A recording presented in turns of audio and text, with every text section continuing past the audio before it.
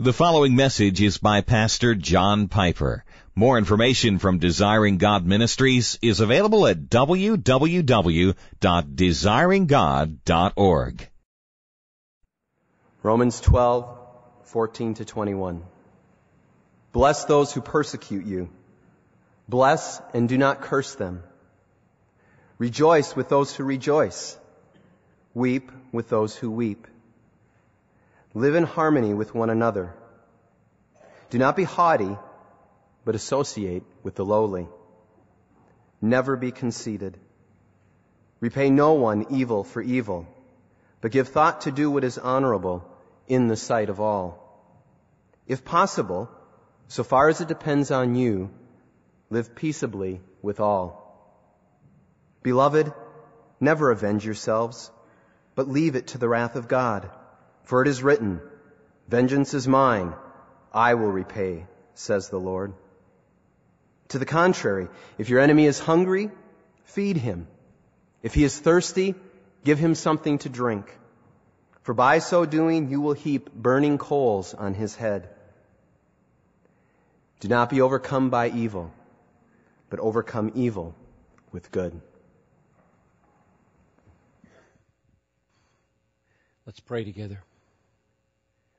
Father, I ask that you would come on this Sunday morning as people are attending to this word and kill our pride. If it's painful, Lord, to me or any of us, grant us grace to endure the pain. Bring us through this surgery, I pray. On the other side, broken, healed, and humble through faith in Jesus Christ. May we turn away from ourselves and find in Christ our all in all. For those who are in this room not loving Christ, not trusting Christ, not banking on Christ or treasuring Christ, I pray that Christ would come in power through this word and make himself known, real, compelling to every heart. In his name I pray, amen. I mentioned last time that one of the reasons that we don't do verse 15, that is, rejoice with those who rejoice and weep with those who weep, is because we are glad that they're weeping and maybe mad that they're rejoicing. In other words, one of the reasons you might not obey verse 15 is because you're really angry at somebody because of something they've done to you, and therefore if they start rejoicing, you're upset, and if they start weeping, you're glad. And that would be one reason why we disobey verse 15. And I pointed out that verse 14, therefore, is clearly the opposite of that. Bless those who persecute you. In other words, don't hold a grudge against them. Bless and do not curse them. So God is calling you now to be a different kind of person than you are by nature. A kind of person. Not just a kind of behavior. Blessing is something you do from your heart.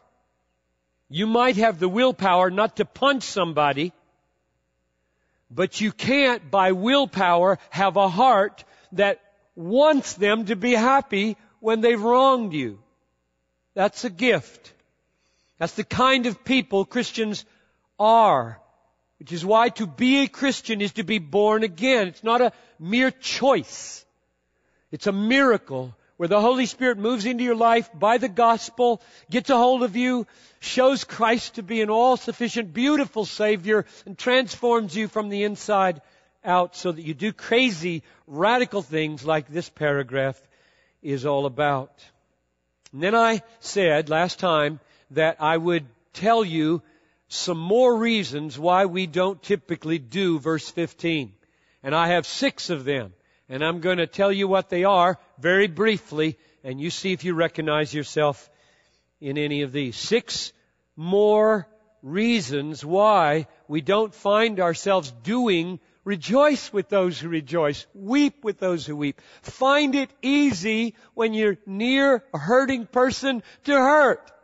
Find it easy when you're near children who are laughing to get out and laugh with them. Find it easy. Be that kind of person. So here are 6 more reasons why we're not that way. 1, we're too wrapped up in ourselves to rejoice with those who weep, and we're so self-oriented that what's happening in other people's hearts doesn't affect us. 2, we feel above the emotional life of ordinary people. Children laugh, women cry, I'm a man. Or, it doesn't have to be mere male arrogance. It just may be highbrow arrogance, male and female. To laugh with them, to cry with them would put me down at their level. I have a certain refined way about me, a certain aristocratic, high culture status to maintain, and I don't cry with people, and I don't laugh with little children. I'm an aristocrat.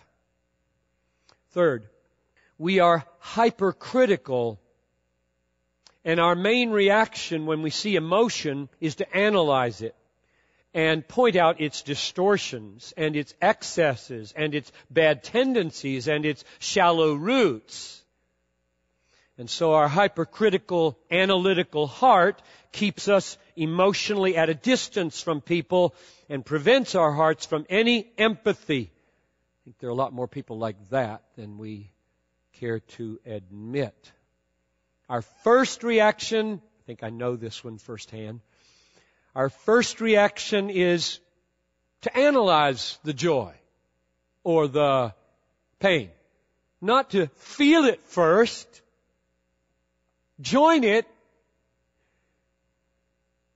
4, we are resentful or envious that they have joy and we don't. We feel gypped, passed over, got a raw deal. So envy makes it impossible for us to rejoice with those who rejoice, because it calls to mind that our circumstance isn't so good and we're upset about that. 5, we are simply the kind of personality that doesn't have a discernible emotional life. We don't rejoice or weep with anything, over anything. And so we don't weep with those who weep, and we don't rejoice with those who rejoice. It may be because your parents were that way or treated you a certain way. It may be a traumatic experience, or it may be a physical condition that you have. 6th, we may be so depressed that we are too emotionally numb to feel anything. Those last 2 are not the same as the first 4. They do have roots in sin, but they're not sinful in the same direct, immediate way that the first 4 are. And I think our patience should be longer with people in those last 2 categories than in the first 4. Now, what I've tried to do for weeks and indeed for years is to bore in and try to penetrate to the bottom of the root cause of these things. I've just thrown out causes of why we aren't all we should be in relation to verse 15. And here's my answer to that question. I think the root cause under all 6 of those is pride. The root cause of not being the kind of people who feel genuine empathy with somebody hurting or somebody happy is pride. So I want to think with you today about pride. I want to think a lot about it. We're going to see it talked about later in the text, but let's ponder it. Pride has a lot of different expressions.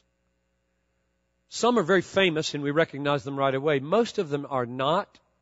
Let me articulate 3 forms of pride.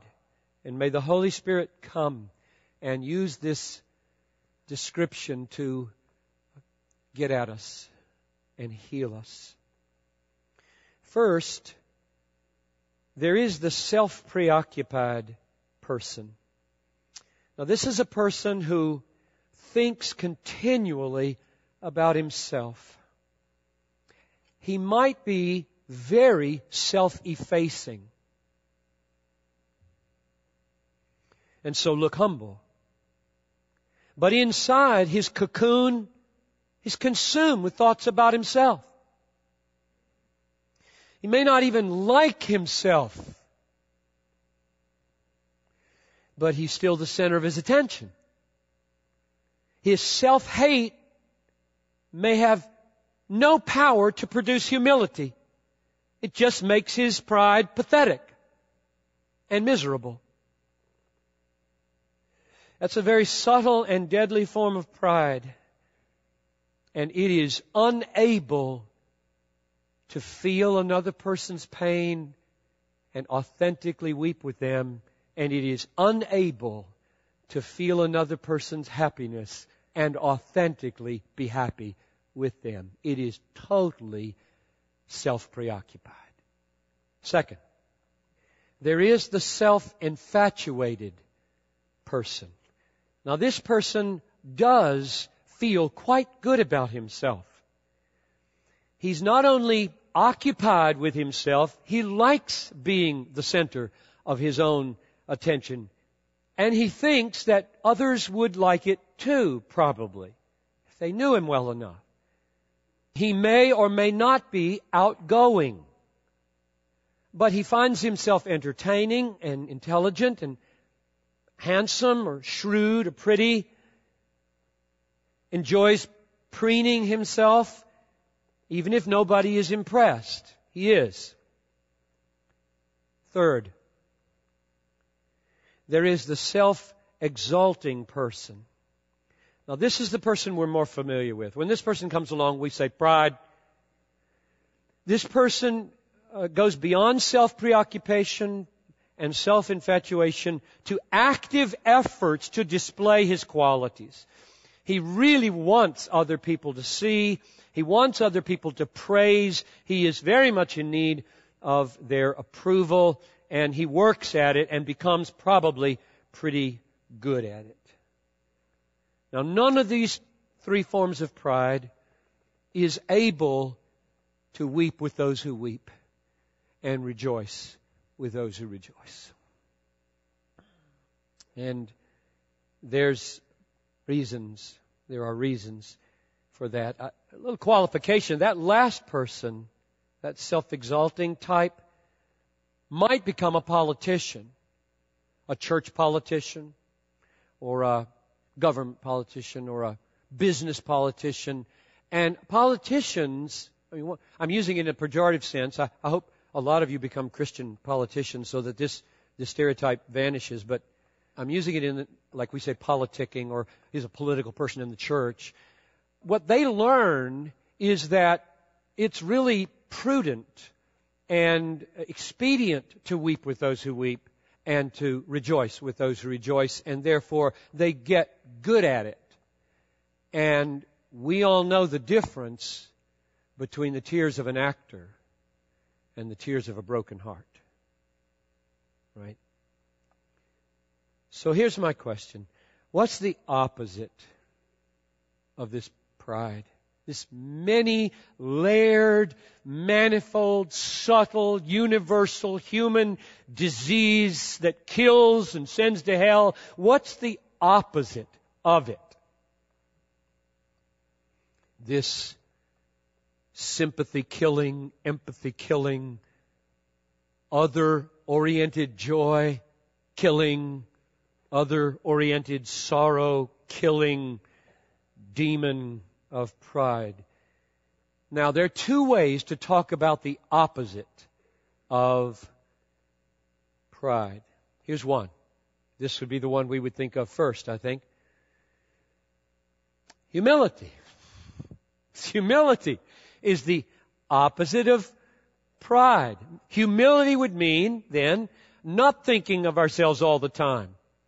Humility would mean not being infatuated with ourselves, but really finding other people quite interesting and being drawn out and into their lives. And humility would mean not exalting ourselves, but really loving to exalt other people wherever we see something virtuous. Some evidence of grace would make our day to praise another person. That would be the opposite of pride, and it would be humility. Now here's the problem with that description of the opposite or alternative to pride. It's godless. There's no Christ in it yet. It's atheistic so far. So if that looks beautiful to you, period, without any reference to whether it is rooted in, dependent on, and aiming toward Christ, you're probably not a very Christ-centered person. So all the humility I just described had no Christ in it, had no God in it, and therefore it's just so far human, natural, godless, atheistic. So I said there was a second way to describe the opposite of pride. Here's the second way. It's called faith in Christ. The alternative to pride, the biblical alternative, the Christian alternative is not natural humility, but faith in Jesus Christ, our Creator, our Redeemer, our Sustainer, our goal. The Christian alternative to self-preoccupation is Christ preoccupation. And the Christian alternative to self-infatuation is Christ infatuation. And the Christian alternative to self-exaltation is Christ exaltation. And if you put other people where Christ belongs, you're still godless. Let's be more precise. The reason that faith, Christian faith in Jesus Christ, turning away from self to Christ, the reason faith is the opposite of empathy-killing pride is because faith is, not just produces, but is humbly resting in Christ. That's what faith is. Humility is not only the fruit of faith. It's the definition of faith when you put it together like this. Saving faith is humbly, self-forgettingly, self-despairingly resting in Christ. You can't separate it. If you took the humble piece out of faith, it wouldn't be faith anymore. Faith is a looking away from me to Christ. So the most profound thing to say about the opposite of pride is that it is faith in Jesus. Now, there's a more radical way to say this, and I want to say it. Without faith in Christ, there is no humility among men. Without faith in Christ, there is no humility among men. In other words, faith in Christ is not just the Christian alternative or opposite of pride. It's the only alternative to pride. Where it doesn't exist, all you have is pride. Let me try to explain that. If you have become a very other-oriented person, but Christ is not in the equation, you're other-oriented and other-infatuated and other-exalting, and Christ is not in the equation, you are simply looking to people like yourself and not depending on the God who made you. Jesus Christ, the Son of God, brought the world into being, holds you in existence every moment of your life, died on the cross to take away your guilt and sin. As long as you are blackballing that Savior, as long as He is outside the picture and it's just you and people in your image like you, you're proud. There's only one word for humans who attempt to act humbly with no dependence on their Creator, Jesus. No dependence on their Redeemer, Jesus. No desire that Jesus get glory. There's only one word for people like that, and it's proud.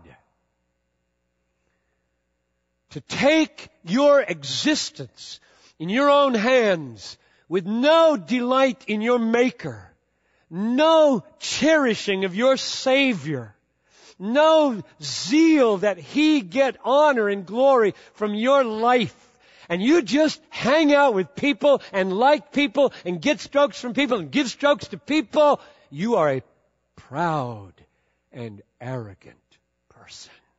And that will be made so clear at the judgment day when the God of all the universe calls you to an account for how you related to Him.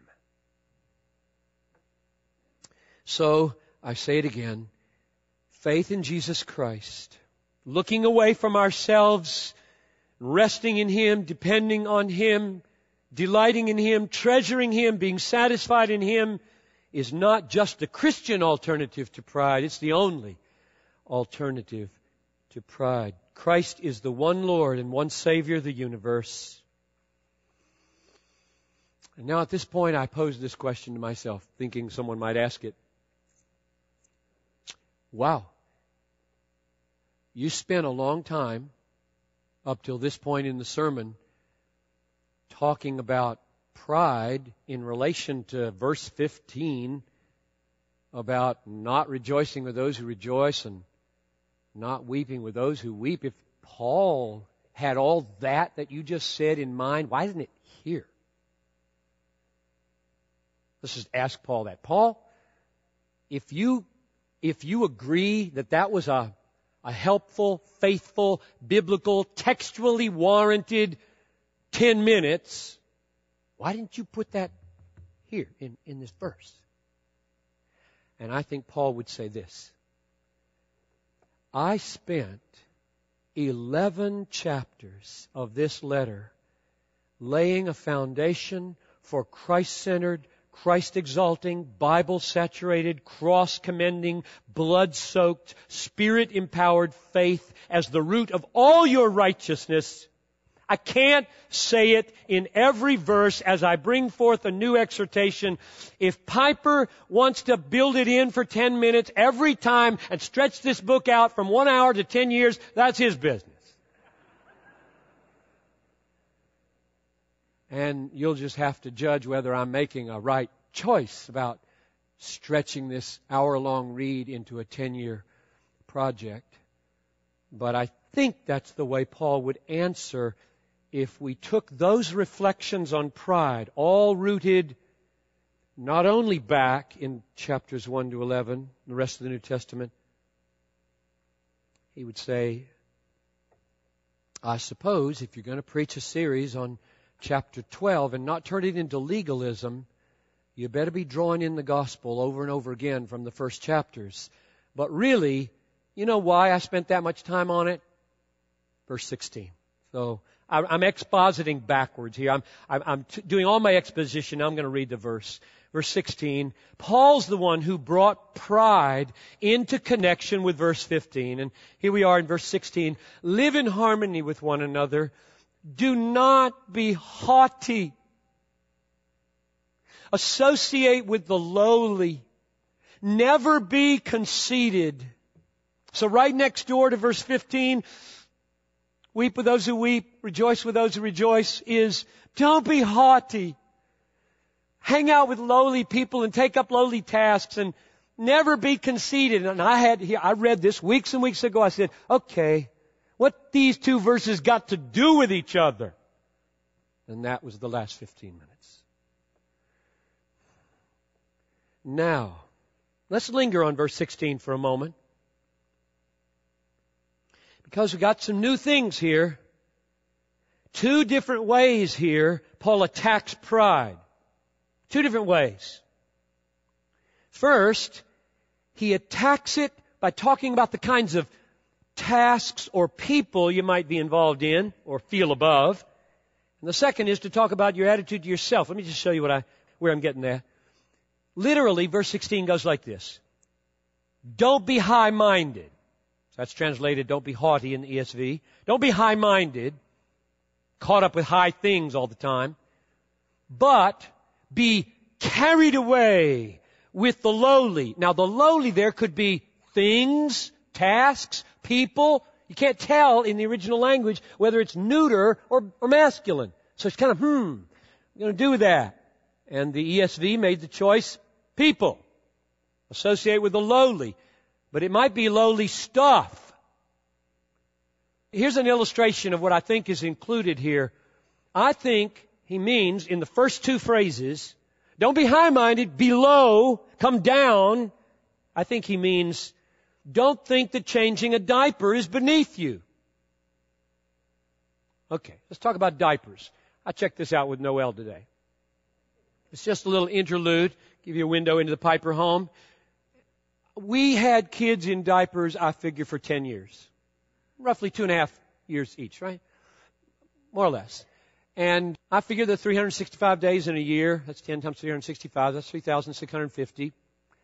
And I asked Noel, how many diapers you change a day when you got a kid in that condition? She said, newborn or 6 months or 2 years? I said, just the average. So we hit upon 6. I had chosen 8. I think 6 is low, but 6. So you multiply 6 a day times 3,650, and you get around 22,000 diaper changes. Now, I didn't ask Noel this, but I'm just going to guess how many of those I did. And then you check with Noel and see whether my guess is right. I'm just guessing roughly 20%. So I figured 20% of 22,000, round it down. So I've changed about 5,000 diapers in my life. And I only point that out to say, that's a good thing to do, dads. That's a good thing to do. You shouldn't say, I'm a pastor of this church. I write books. I don't change diapers. Or, let's just broaden it out for single people and others. I don't run errands, or I don't type reports, or I don't sweep floors. I don't do tasks that our culture calls menial, simple, lowbrow. I'm above them. I think that's what the first half of verse 16 is talking about. That is, those two phrases, don't be haughty, associate with the lowly, or more literally, don't be high-minded, come down to lowly tasks, lowly deeds, lowly people. And then, that phrase, be carried away, it's called associate with lowly. Be carried away with simple, lowly, ordinary, tedious things. Isn't that just a fleshing out of Philippians 2? Let this mind be in you, which was also in Christ Jesus, who did not count equality with God a thing to be seized, grasped, held onto, but emptied himself, took the form of a servant, and was carried away in lowliness all his life long, hanging out with the people nobody else would hang out with, doing the kinds of deeds, touching lepers, holding little children when the disciples said, tell the children to go away. And he says, suffer those little children to come to me. And he got upset at his disciples.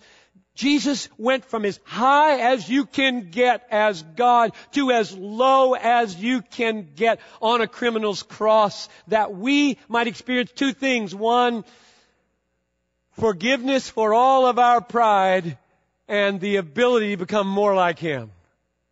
That's what He was doing for us when He came. I got to point out this word.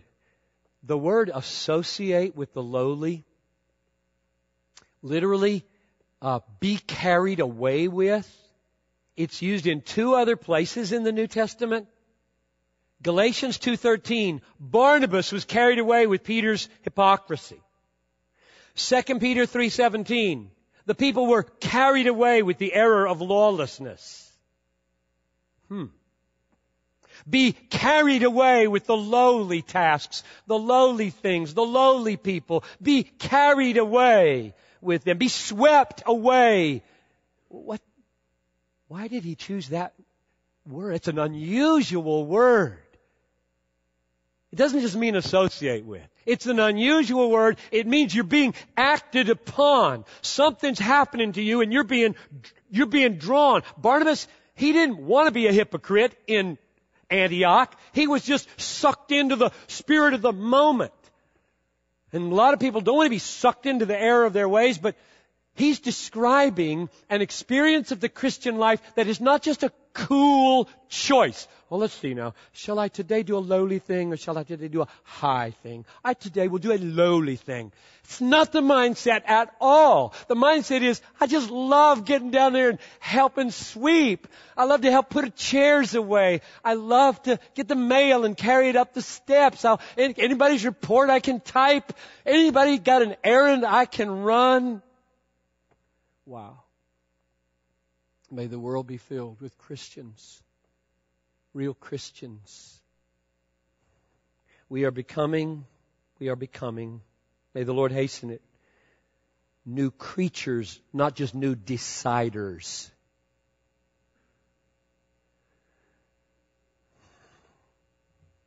And the transformation, this wonderful, freeing, Christ-dependent, Christ-exalting transformation and humility leads to something remarkable in verse 17. Namely, it thinks about what is honorable in the sight of all. If you wonder whether I'm skipping over some phrases, I am. And I'm planning to be in this paragraph for weeks more. So I'll be back. We got lots of questions to answer. But let's just go here. Verse 17, middle of the verse. Give thought to what is honorable in the sight of all. When you are freed from yourself, no longer self-preoccupied, self-infatuated, self-exalting, you know what one of the things your mind does? As it ponders behavior and relationships, it just starts thinking about what would be beautiful to do. What would be honorable to do? I said beautiful because the word here means morally beautiful. It's beautiful. A morally beautiful thing is an honorable thing. And so the mind just gets worrying. How did Paul say it? Whatever's true, whatever's honorable, whatever is just, whatever is pure, whatever is lovely, whatever is commendable, if there's any excellence, if there's anything worthy of praise, think about these things. That's what the humble person does without being coerced. He's just outside himself. He's loving beauty. He's loving to create beauty. He's loving to see beauty. He's loving to commend beauty. Beauty is drawing this humble person out, and he wants there to be more of it in the world. He wants to make it happen in every way he can. He's humble, he's free, he's Christ-dependent. He has broken free from the lowlands the misty lowlands of self, where the smog settles in and the disease-ridden mist down by the coast give everybody malaria. He's made his way by faith up into the mountains, and he can now see beauty everywhere, and he just wants to show it, share it, spread it. What if it bothers you that he says, in the sight of all? Does me. Bothers me. And so I struggled with that. Give thought to what is honorable in the sight of all. So, you're saying fallen, sinful human beings become the arbiter of Christian virtue. If they don't like it, we don't do it. If they like it, we do it. Is that what he's saying? They decide what's honorable. Sounds like it. There are some clues that's not the case, and you know it's not the case if you've read the rest of the book. But here is a very close parallel, 2 Corinthians 8:21, where Paul says, we aim at what is honorable, same words, we aim at what is honorable not only in the Lord's sight, but in the sight of all men. Now there he makes explicit what I think is here implicit, namely, we got two criteria.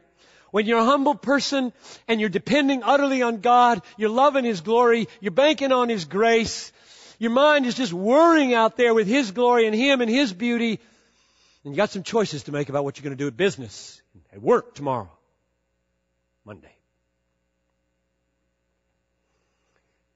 And you take the Lord into account. Lord, what's beautiful? What's beautiful at my office?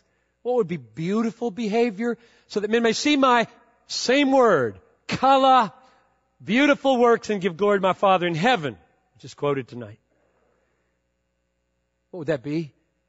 And then the humble person also does not delight to offend people. Cocky people who don't give a rip about what others think and just step on them here and there, they're proud. So the humble person, the humble Christian is always taking two things into account. God and people. God and people. We're not eager to offend people. If we must, we will. But it's not our delight. It's not our desire. We don't go around making enemies. Which now brings us to the last phrase in verse 18, right? And I'm almost done with this. And you thought this was the title of the sermon, which it is. And so I always choose my titles erroneously, because I choose the title before I write the sermon. And so let's read verse 18. If possible, so far as it depends on you, live peaceably with all. I love Paul's realism. I just love it. He doesn't fly into the clouds and say, okay, you've all become humble people now. That's a beautiful thing. Everybody that sees it will be happy and there will be peace everywhere you go. He knows that's not true, and Jesus knew it wasn't true. So we become Christ-dependent, Christ-exalting.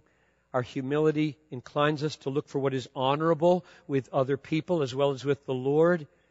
We start rejoicing with those who rejoice and weeping with those who weep. We don't repay evil for evil. We bless those who curse us. And lots of times that makes peace. It really does. And sometimes it doesn't. It's going to do the best you can to make peace. You here this morning and tonight, you may be doing the best you can with Christ in your family to make peace with a spouse, and she won't come home. Or a kid, he won't come home.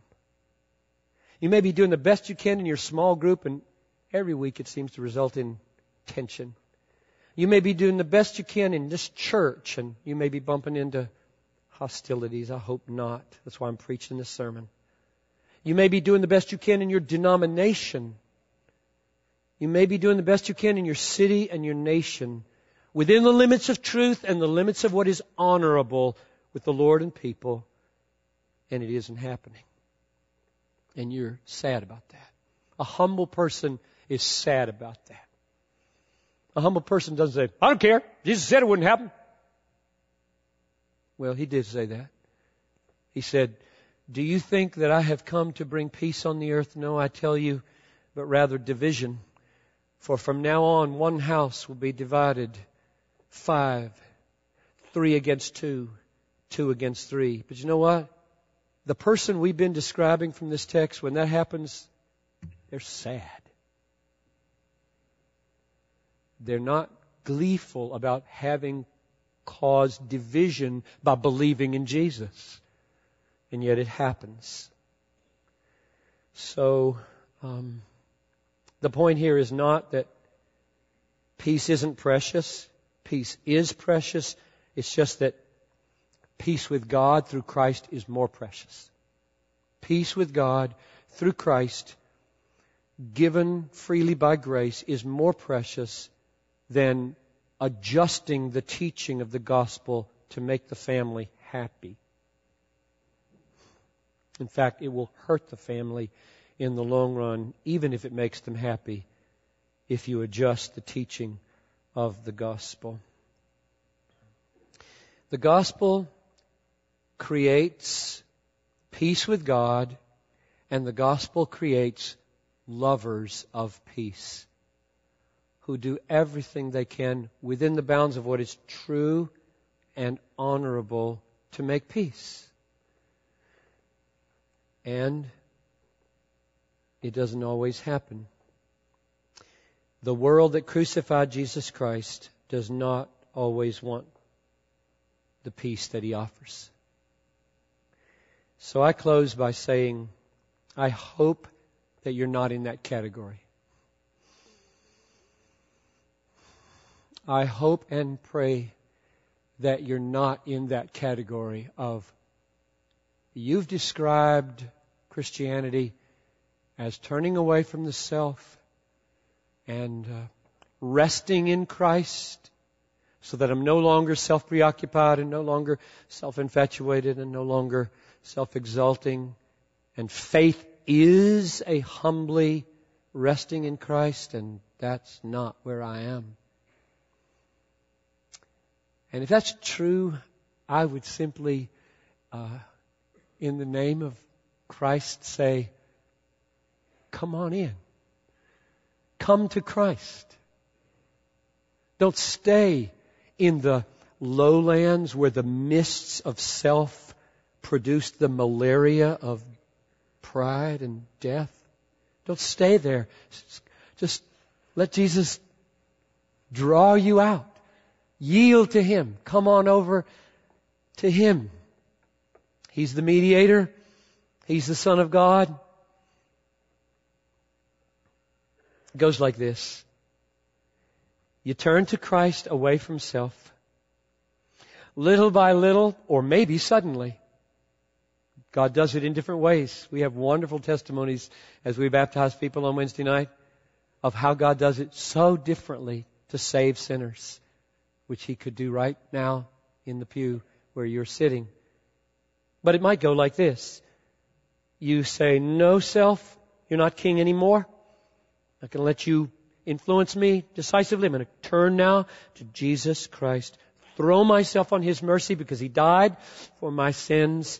And I'm going to believe in Him. And God then gradually produces humility.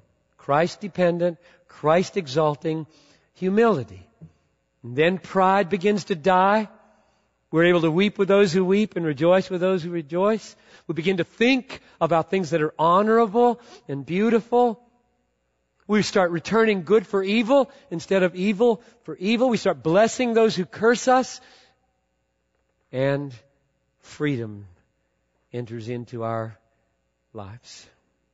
So I encourage you, turn from self and trust the Savior. The Lord bless you and keep you. the Lord lift up His countenance upon you and be gracious to you. The Lord lift up His face upon you and give you peace and make you a very, very Christ-exalting, humble, and joyful person. And all the people said, Amen. You're dismissed. Thank you for listening to this message by John Piper, pastor for preaching at Bethlehem Baptist Church in Minneapolis, Minnesota. Feel free to make copies of this message to give to others, but please do not charge for those copies or alter the content in any way without permission. We invite you to visit Desiring God online at www.desiringgod.org. There you'll find hundreds of sermons, articles, radio broadcasts, and much more, all available to you at no charge. Our online store carries all of Pastor John's books, audio, and video resources. You can also stay up to date on what's new at Desiring God. Again, our website is www.desiringgod.org. Or call us toll-free at 1-888-346-4700. Our mailing address is Desiring God, 2601 East Franklin Avenue, Minneapolis, Minnesota, 55406. Desiring God exists to help you make God your treasure, because God is most glorified in us when we are most satisfied in Him.